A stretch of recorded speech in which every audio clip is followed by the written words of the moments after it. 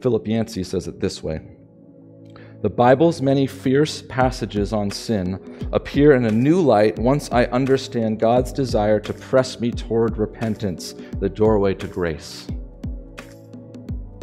The Bible is a harsh book if we don't remember that on the other side of that correction, on the other side of that rebuke, on the other side of that pushing us away from sin is actually pushing us towards God.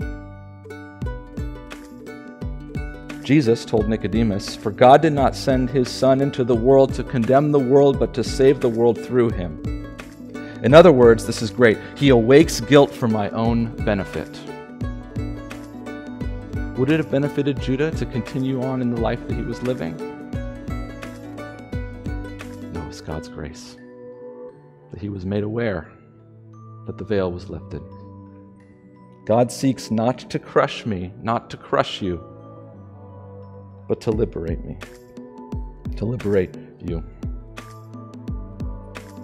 Just like Judah, friends, just like Judah, the very things that you're running from this morning might be the very things that God wants to use to put you deeper into his arms, deeper into his love, deeper into all that he has called you for.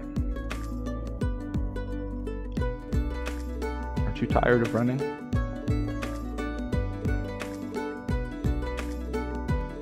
Aren't you tired?